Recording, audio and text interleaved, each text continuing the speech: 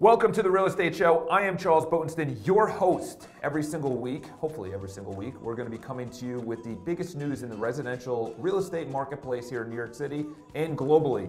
We are starting off in a slightly depressing mood. The foreclosures in New York City has actually reached the highest level since 2009. 2017 foreclosures represented a 58% year-over-year increase and the third highest in the last decade. Staten Island, sorry about that guys, but you saw the largest increase out of all the boroughs at a 134% uptick. Queens and Bronx saw a respective 40 and 44% increase. Manhattan, we remained relatively flat. Going to the Manhattan resi sales volume, which is actually down 13%. This is a big indicator of the amount of absorption rate, which is the amount of buyers absorbing the amount of inventory on the marketplace. Residential sales in Manhattan during the fourth quarter is down 13% from a year ago. The co-op marketplace was actually the most robust at 52% of all the closings. And of course, Lower Manhattan, which is getting the least amount of inventory added right now, had the highest number of closings at 25% and the most expensive market with an average of $1,700 a square foot. The condo prices on the high end, super luxury, activity looks like it's coming to an end. It's actually the first time that the average price dipped below $2 million, and the wave of contracts signed in 2014 and 2015 during the luxury development boom is coming to an end. The average price of those apartments, of the ultra luxury, dropped 25% on average. Manhattan's office rents saw its first decline since the Great Recession.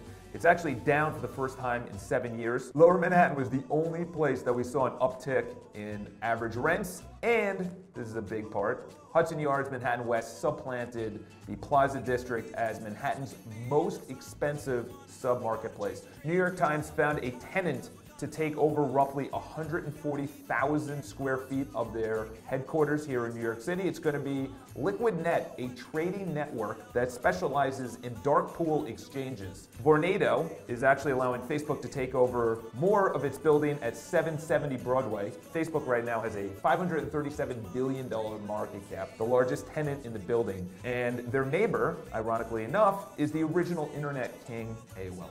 The city plans to remove and demolish the Seaport building that's been sitting vacant for a number of years. The New Market building obviously has been called into question for stability because the piles have been deteriorating for many years. It was constructed in 1939 as part of the Fulton Fish Marketplace. A Texas-based developer took control of the Seaport in 2010 through a long-term lease with the city. They're going to be taking that down and putting something else up, which is going to be into question. StreetEasy, everyone's favorite website. Well, apparently the traffic might be starting to slide. Zillow, who acquired StreetEasy for $50 million in 2013, made its most aggressive moves this year in actually monetizing the website. They brought on Premier Broker, Premier Agent, and the New York City Rental Network, and they charged every single rental listing $3 a day, per listing.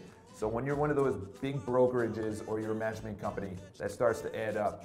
According to SimilarWeb, which tracks traffic online, said that it dropped as of November 30th, almost 45%. StreetEasy said that SimilarWeb's figures are completely inaccurate. Quantcast, another traffic analyzing website, said that StreetEasy's traffic is down 12% year over year. And Alexa, owned by Amazon, slid 1,600 spots on its traffic organizing website. So whether that's going down because there's less buyers, there's more buyers using brokers, or the amount of inventory with the absorption rate is to be seen. We'll find out in 2018, but being that there's less homes trading, according to obviously what we talked about before, less people might be using StreetEasy less. So that's our first show, The Real Estate Show. I am Charles Botensten from BPI here in Midtown. If you guys have any questions, shoot us an email. Let us know what story you found most interesting, and obviously leave your feedback, questions below or at charles@botensten.com. Have a great day. Speak to you guys next week.